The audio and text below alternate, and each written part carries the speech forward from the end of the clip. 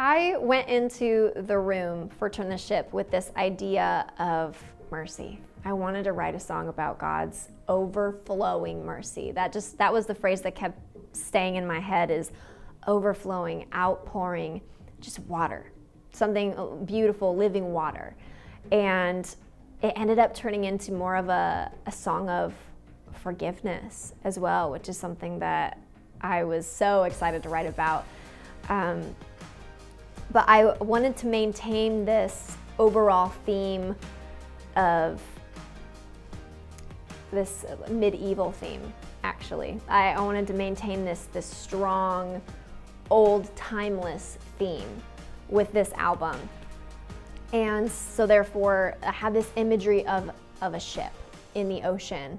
You know, even though it faces so many like tidal waves, even though it faces storms, even though no matter what it faces, that in that moment it could still, just like relationships, you could still turn the ship around and travel somewhere else. You could still go back home. You could still, or you could go out and adventure. And as a newlywed, I wanted to write something that kind of symbolized, you know, what it means to surrender in a relationship, what it means to sacrificially love somebody unconditionally.